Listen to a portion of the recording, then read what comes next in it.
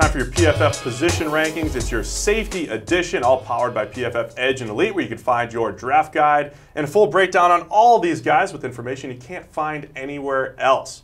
Mike, of all the positions, this is the one where I think if you look at 32 NFL teams, the board's going to be completely different. Scheme fit, usage, all the most important thing when you're projecting safeties. Yeah, even putting some of these guys under the same header is doing them a disservice. They're not going to play the same position whatsoever. They're going to play vastly different roles. I think that's just the nature of the safety position in the NFL today. A guy like Nasir Adderley will not be playing the same position that Amani Hooker is, will not be asked to do the same things. One might be asked to do the slot, one might be asked to be 30 yards off the ball, patrolling the middle of the field. Those aren't the same roles. You need two different guys for that role, usually in the NFL. Right, so let's discuss where we think these guys fit best. Starting with these top two, we have two guys with first-round caliber grades making the cutoff right here. Nasir Adderley from Delaware, Darnell Savage from Maryland. They were tough to separate even when we put our draft board together. They're right next to each other.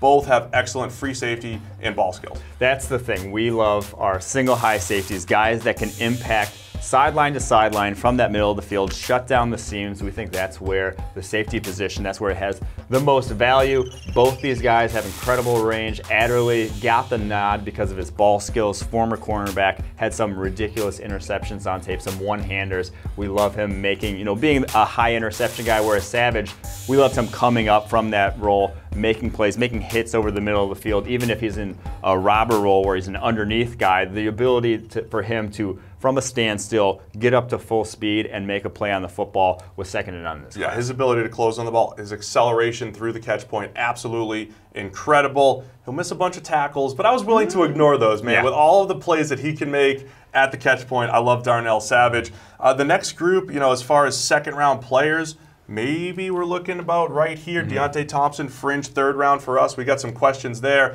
But again, you mentioned different positions. Taylor Rapp is a completely different position than these other guys, but he is your standard. He's going to make the plays. You play in the box, strong safety, maybe cover the slot a little bit, but he's the quicker guy compared to these other guys that have better straight line speed. Yeah, you want him within about 8 yards of the line of scrimmage, from slot to slot, in that range, and he can be a playmaker there as a blitzer, as a run defender, in coverage. That's where he's going to make his money. Not great straight line speed, not great deep speed, but so quick on those underneath routes. Such a good feel for the game that we feel comfortable about him being a productive NFL player in that role. I think versatility is the name of the game for these next three. Yes. Amani Hooker, you've seen him play in the slot at Iowa. You've seen him play in a split safety role. I think that would be a great fit for him at the next level. A quarter safety that has to maybe match up with receivers. Most of these guys can't handle that, but Hooker's shown that he can. Yeah, and he also has the size where even if you want something like a dime backer, he could fill that role. If you want a guy to even make that transition, he is a prime candidate from safety to linebacker. I think he has those sort of skills to play in the box. Zone feel is absolutely spectacular. Great eyes.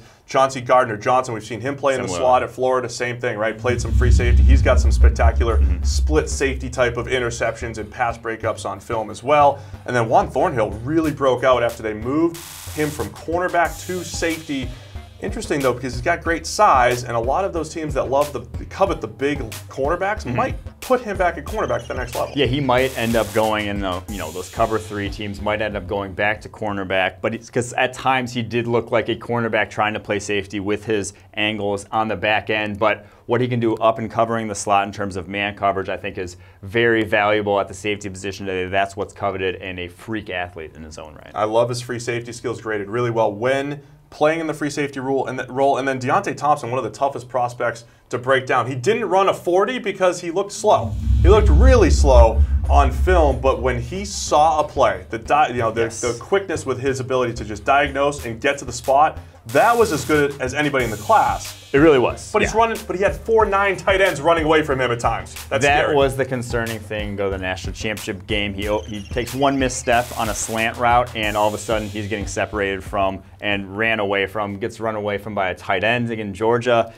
in the SEC championship game. The speed is a legitimate concern, but like you said, the instincts for the position, there's no better in this class, but you still got to have some athleticism to play at the NFL level. You do, but if you're talking about a pure single high free safety, he probably has the instincts to do it and have some range because he just knows where to get to. I've said he could be a 4 to 5 interception a year guy, but you're just going to have to live with some ugly on tape as well. Reminds me a little bit of Jarris Byrd. If you just keep him in the right role, he could be a playmaker, also has a ton of missed tackles.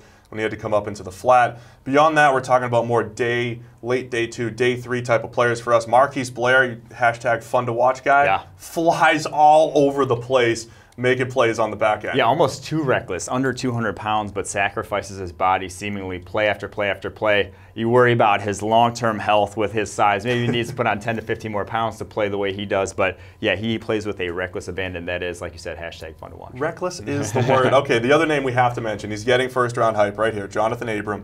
We have him at number 11. I've done a full breakdown here on the YouTube channel showing why he reminds us a little bit of Keanu Neal, because they're very similar in that they're box safeties. They are the true strong safety. If he's in that role, maybe he moves up a little bit, but I think his all-around skill set just not the same as some of these other guys in the class. Much more box and not versatile box. He's not going to go cover the slot. He's not going to do a bunch of different things. He's almost just plugged into one of those interior roles as your strong safety, and that's about it. And as an underneath zone defender, that's where he is a run-hit guy. Fantastic in that, but just limited, and that's why we're dropping him down on our board. He's got to go to one of those very specific cover 3 type teams, play that Keanu Neal role. That is a little simplistic, but he's got the skill set for it because he's very athletic and does fly to the football and the run game and pass game. So there you have it. It's our top 15 safeties. We could be all over the place with these guys. It's all about fit at the next level. For the full breakdown on all of them, PFF Edge or PFF Elite, get your PFF Draft Guide.